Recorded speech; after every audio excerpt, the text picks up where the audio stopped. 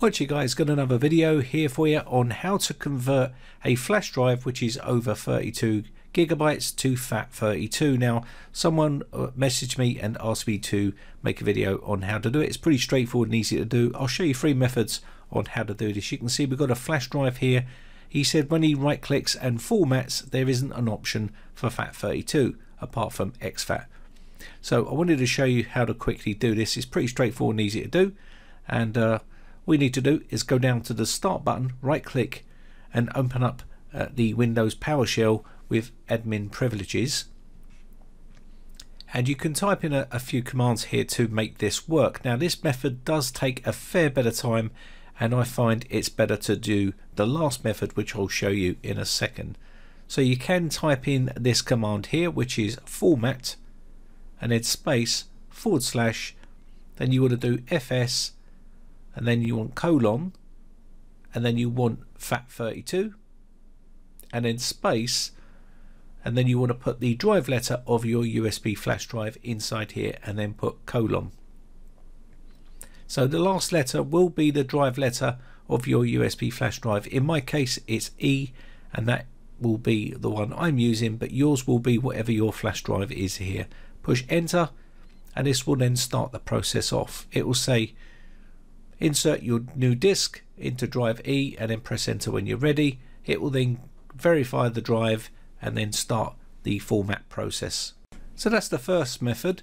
Another way is to use disk part. So go down to the search and type CMD and open up and run as administrator. Inside here type inside disk part here, all one word, and this will open up the disk part.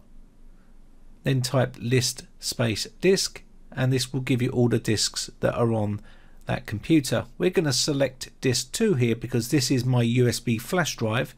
Yours might be different, so I've now selected that. I can now type list volume, and it will show you all the volumes on that drive there. So volume 4, so I can select vol 4 like so, and then you can type in here the format command, which will be format space / FS, just make that capital letters, and then colon, and then FAT32, and then you can put in the drive letter the same as we did before, and that should create that as FAT32 drive.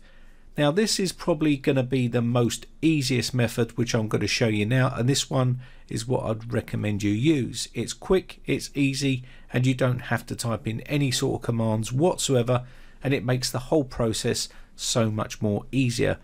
So let me show you how this one works. So you can open up this website here. I'll leave the link in the video description, and download the software by clicking on the image. Open up the application, and you should now see the drive letter listed here. In my case it's E, and you can see here we can put a volume label in here. You can call it whatever you like. Let's just say USB. Do a quick format and then click start, click OK, and this will then format that drive and convert it into FAT32. It's that simple, no messing around, super quick. So let's go down and have a look at the drive here. Right click here, go properties, and we can see the drive now is all FAT32, and it's showing the full space there available. So a super quick video there on how to format to FAT32 on a larger drive. My name has been Brian from briteccomputers.co.uk. Bye for now. Now if you haven't subscribed yet, hit the red subscribe button and then hit the bell notification button and click all to be notified when we upload new videos.